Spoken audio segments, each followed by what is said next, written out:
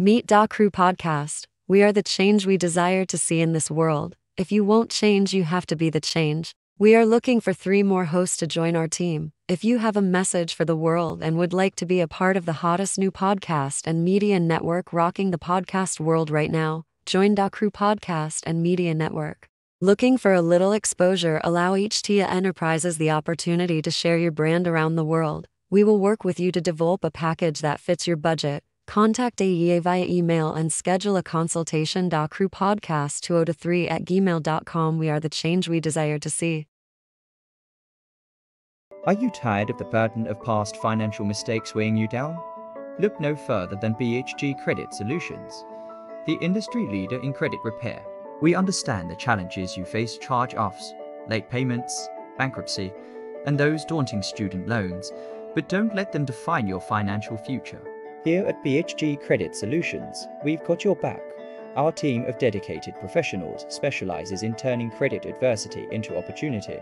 We'll work tirelessly to dispute inaccuracies, negotiate with creditors, and to develop personalized strategies tailored to your unique situation. Our proven track record speaks for itself. Countless satisfied clients have seen their credit scores soar.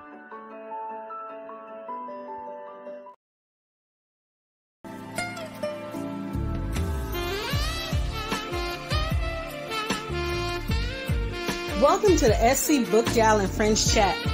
We're going to be talking about the latest in book reviews, author interviews, and life. Come on in and join us. We're ready. Are you? As I take your hand and lead. Hey everyone. I know today is Thursday and y'all thinking, what in the world is she doing? But guess what? I picked up another show and I picked up another time because I still have authors for you guys to meet. And so tonight I have another author for you, okay? So this author, you guys, her accent, her smile, she's beautiful. And I'm going to bring her up and I'm going to let her introduce herself. Come on, Miss Ada. How are you, sweetie? I am doing just fine. I'm so glad to be here with you, Patrice. Hello, everybody. Didn't I tell you guys about the accent and the smile? Look at it. I told you guys. So welcome to SC Book Gals and Friends Chat. So we're going to start our questions off like I asked all authors. Tell us a little bit about yourself. You know, like most people, the story is always long, but I am I'm a transformational life coach, and I'm also an attorney, and I have been a lecturer with the community college system. And so I have a long history of career as a woman, as a mom, and eventually, because of some of the things that I had gone through in life, surviving a very abusive marriage situation, being able to migrate from Nigeria to America and put myself through college, law school, and practice law, I see a lot of women struggle. I see people who struggle with their lives and so many challenges, all because of a lot of times poor choices that we make. And often these poor choices are because we lack the information, the right information, the right foundation, the right mindset. And so you see that a lot of us go through things that we really should not go through, but because we didn't know any better, we found ourselves in those situations. So a lot of times I did some family law, I did some criminal defense, and I also did business law. So one thing that is common, I noticed, is people not knowing what their life is all about, their purpose and all that. So you see us just floating in life and not realizing how important each life is.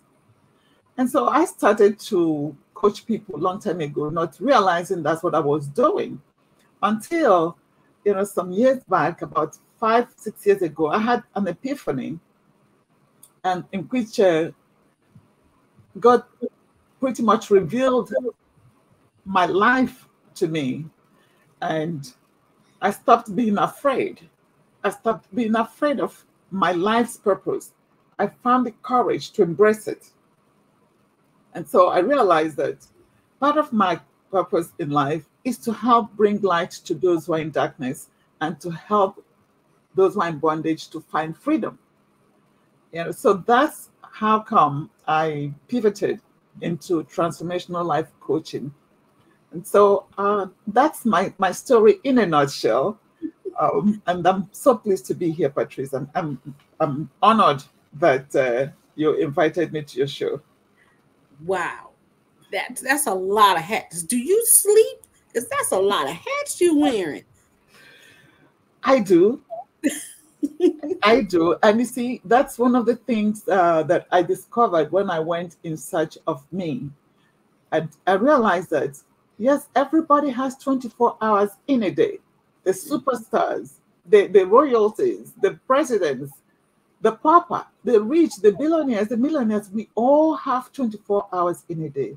But have you wondered how they're able to achieve so many things in those 24 hours? So when I realized that, I said to myself, wow, so what have you been doing with your life? I had to buckle up. Buckle up. All right. So we're here today to talk about your book. This, I Know the Presence of the Holy Spirit is Real. That title sounds a lot personal. Yes, that was my first book. Actually, I was looking at my latest book, which is the as the You world. do have another one called As the World Turns. Yes, that's the newest one. It's just uploaded on Amazon a couple of days ago. But yes, this I know. The presence of the Holy Spirit is real. It's part of an epiphany I had many years ago when I was in law school, more than 20 years ago. And, I used to hear that the Holy Spirit arrested somebody, and I would laugh at it. And I thought, how can you be arrested by the Holy Spirit? But that was because I didn't know better. I was ignorant of, and we tend to think that people who have such attitude are not Christians. I've been a Christian all my life, but that you go to church every Sunday does not necessarily mean that you understand your relationship with God. And when the Holy Spirit really revealed himself to me, it knocked me out because, and the thing is, I was at home.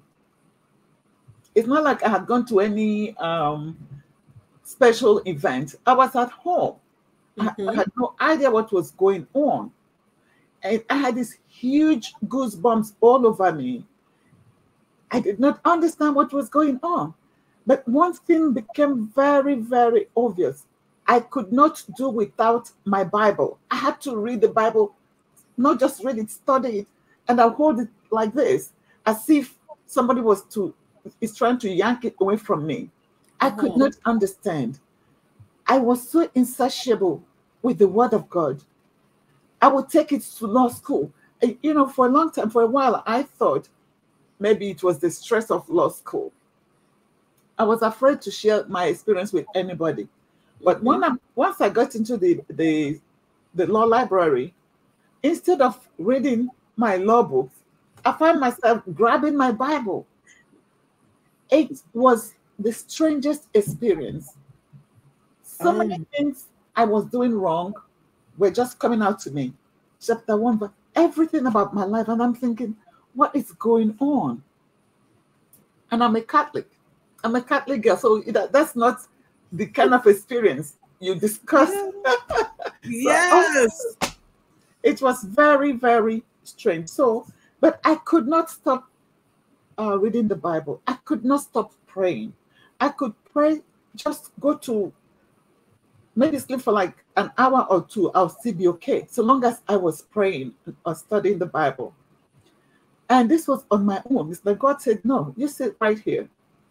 This is what I want you to do. There you go. And one day it continued. You know, when I'm coming, I lived in an apartment. Once I park my car and I have to go upstairs to the second floor. As I'm going inside as I'm opening the door, my whole body is shaking with it's like, as soon as I close the door, I can kneel right there and start to read the Bible. It was the strangest encounter, the strangest thing. Wow. One day, I was kneeling down praying, and you know, I guess my body caved in. I was tired, so I slept off while I was kneeling down, hovering over my rosary and my Bible. And at some point, it's as if somebody tapped me. When I looked up, I realized the lights were on. So I went to, I tried to get up. My legs had swollen because my legs were numb. But I heard a voice say to me, do not be afraid. I love you. I am with you always. I will never leave you nor forsake you. And somehow it's as if something pushed me up there. You know, like somebody pushed me forward, and I lay on the bed, still holding to my Bible and my rosary, and I lay on them like that. That's how I woke up in the morning. I woke up a few hours later. So I was really disturbed by this. So I called a friend of mine. She's a medical doctor. Mm-hmm. And I called her. I thought, you know, I would just talk to her friend to friend so that they don't declare me a psychiatric problem. Right. So, and I was surprised. She said to me, oh, Ada, so sorry. I think the Holy Spirit has arrested you. I'm like, come on. The something that I used to laugh at. What do you mean by that? She said, look at it this way. You're not crazy. You're carrying your Bible all over the place. Nobody is preaching anything to you. It's just you and the Holy Spirit slugging it out. There you go. How many people do you know? And so it was one day in the law library, I was praying. I said, God, I don't understand what's going on. Everything I ever did wrong is coming up to me. Everything. Every day. So I said, Lord, what do you want me to do?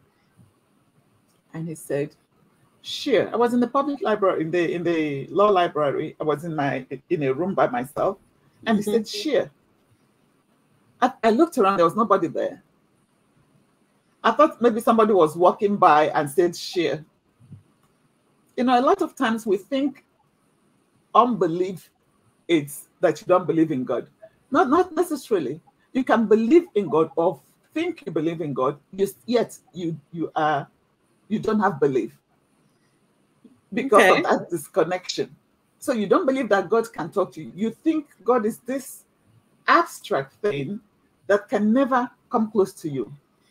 It's amazing how we relate to God and we complain. But God is there. He's God right there. is there. Right there. Right there. Never gonna leave. No. And you know, I'm realizing that the kingdom of God is even more real than this physical thing that we think is real. Mm-hmm. Because the kind of experience I had never had anybody share that kind of story with me. I never experienced anything like that, never contemplated anything like that. So what in the world is going on? He said, share. Instead, I will maybe say, oh, thank God, that was for me. I thought, no. I was hearing somebody was walking outside and said something. I continued to pray. Calmly, it said, share. And so that's how this book came along, huh? Yes. There you go. So now we're coming to your new book. And that book is so relevant for the time that we're in. As the world turns, embracing AI for personal growth and success. Yes. A lot of people, and I will be one of those who work at a public library, we have a love-hate relationship with AI. Yes. And I always try to tell individuals that, I'm not against it because I do use it myself, but I don't want to live by it. So how do we use AI, like you said in your title, for personal growth and success? How do we do that? First of all, one thing that hinders us from being successful or from growing is fear. Fear will lock you down and make you to feel stuck. It will just blind you with darkness. You can't even see what is right in your nose. Fear is a horrible thing. And that is what is happening. The way we use AI as personal growth is, first of all, recognize what it is. It's a tool. Okay. It's a tool. It's designed by people for people. It is not designed to take the place of people. Remember, it is people that innovated this. So what was their motive? Their motive is to make life better. That's the whole idea of any innovation. Just like the electricity, the phone, automobile, the plane. The whole idea is to make life easier and pleasant for everybody, at least for most people. Now, why are people so afraid of AI?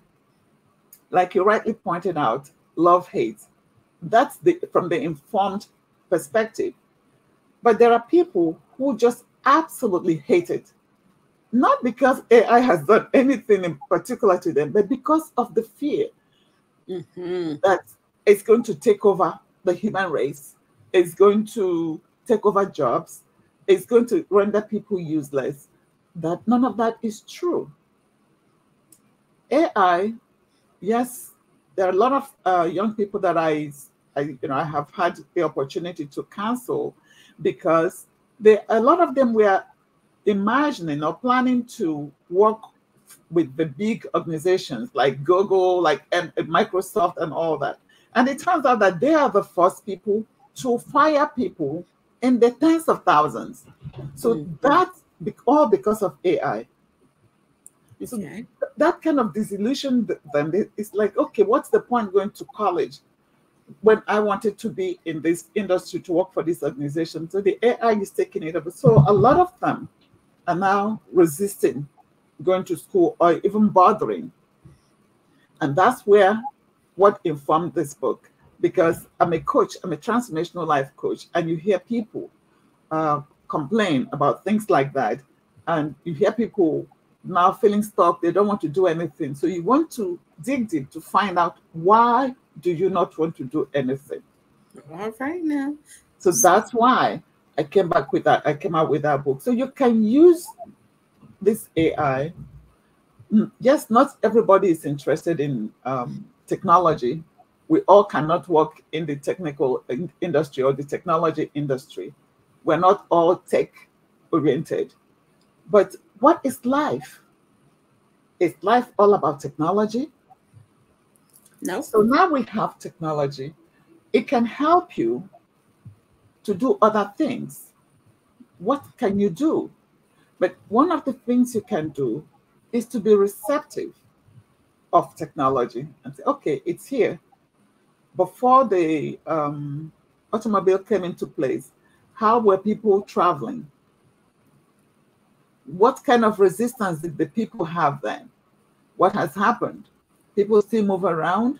If you want to go ride your bike, you can ride your bike, but your bike is just an option, if that's the way you want to travel within your locality. Okay. And if you want to travel from one city to the other, you don't have to ride your bike.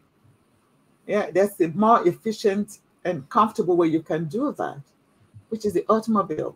So with time, people got used to it. The same thing comes with AI, artificial intelligence. So you want to design a logo, for instance, and you don't have a budget. with the help of AI, you can do something that is not perfect, but it's something that you can live with.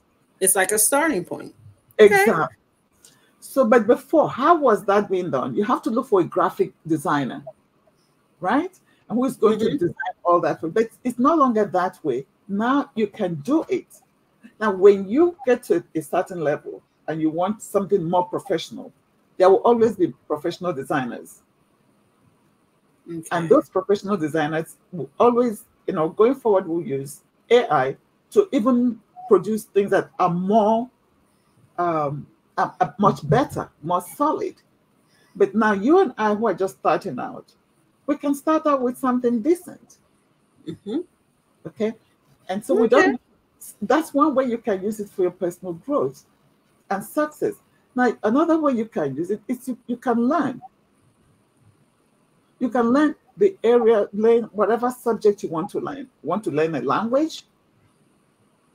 Now, I do have people that do come to the library and use the AI technology to learn another language. So I do see where it can be that, like I said before, that love and hate relationship. So we're going to take a little pause for the cause, you guys. We got some commercials for y'all to see, but we're going to come back and we're going to spend a little bit more time, and we're going to talk about the joy of her joy of reading. So we got some more questions for you guys. Enjoy these commercials and come back, okay? Last time we made love and I fantasize. So many things that I dream of. I wanna do with you, baby. And the night won't be the same. I wanna come inside. I like to hear you call my name. I'm sorry. I survived being shot point blank range with a sawed-off shotgun. Join me and share your story of survival. Only $33.33. Book drops in October. Publishing. We are committed to helping our authors reach their goals and pursue their dreams of becoming published authors. We work closely with each author to ensure a successful publishing experience and dedicated to helping them tell their stories in the most impactful and meaningful ways. So stop procrastinating and let's get started with writing their book. See, I told y'all, the crew, we got everything for everybody. So if you need something, you need to contact us. I'm telling you, we got something for everybody. So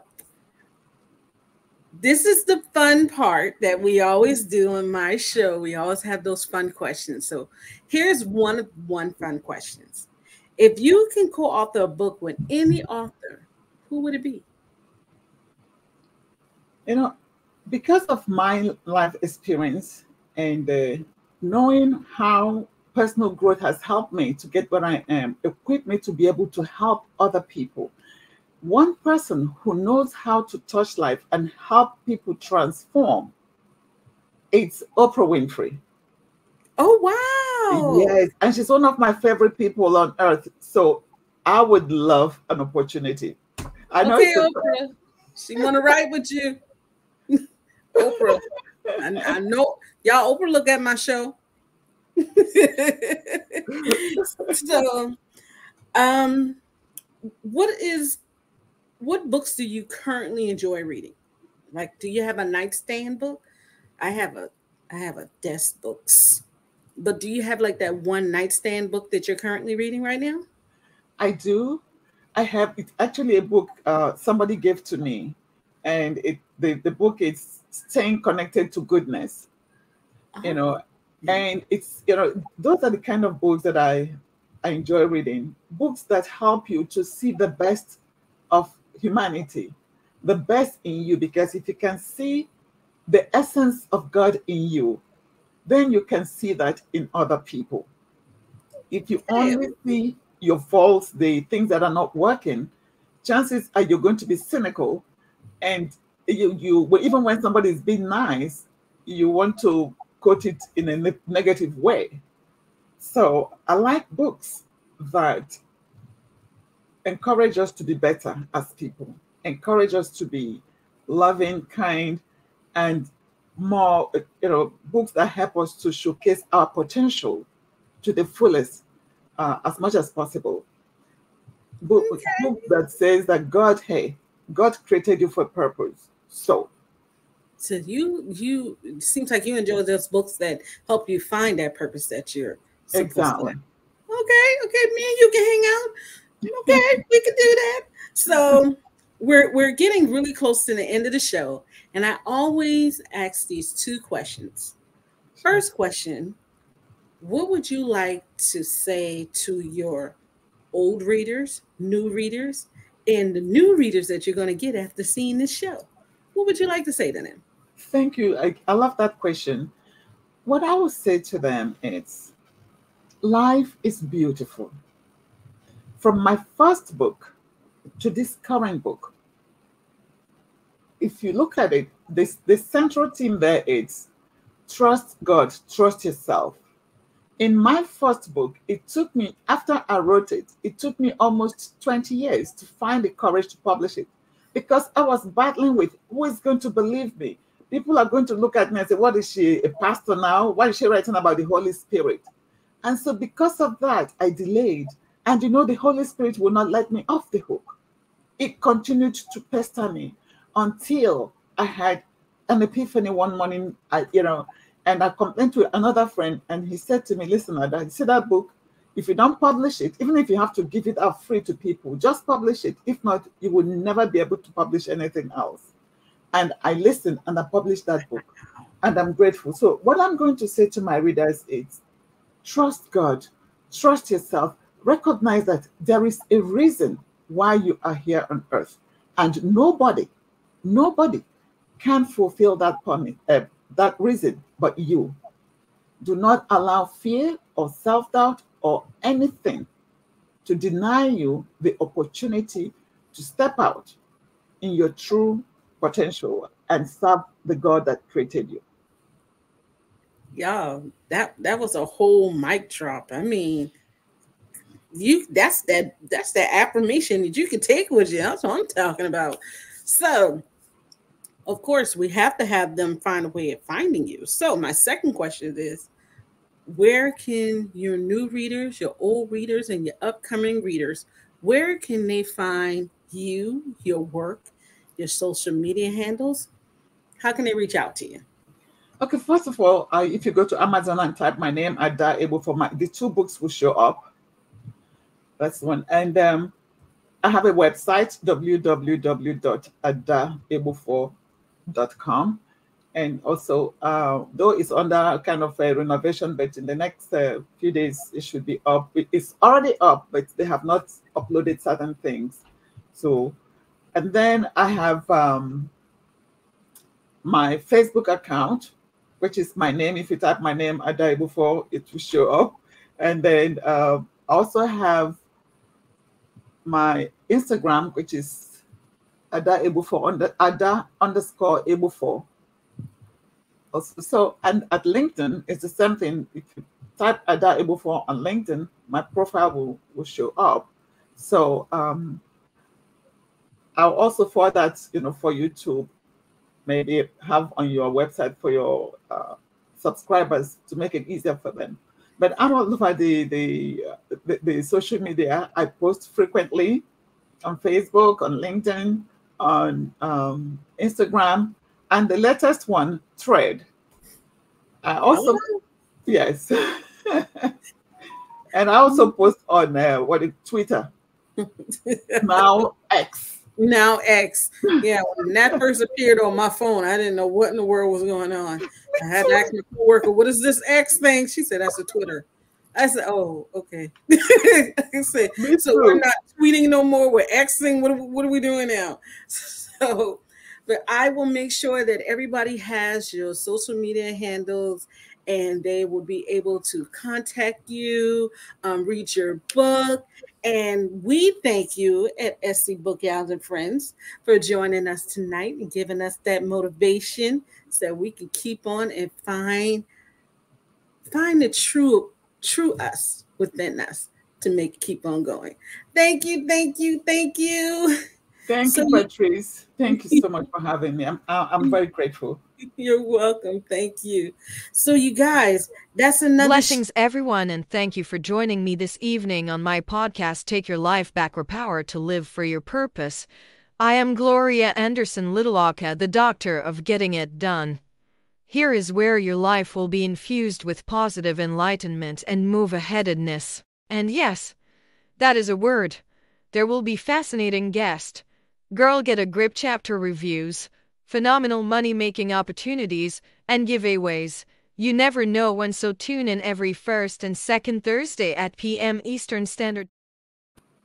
You guys, that is Miss Gloria. She is a new member of the Crew podcast group. So make sure you guys join into her show. Thank you for joining us tonight. There is another show tomorrow night. Oh, yeah. You might see me on there, and you might see somebody else you guys have always asked about. But thank you guys for joining us. Mr. D, thank you. Join us again. Good night, everyone. Bye. Bye.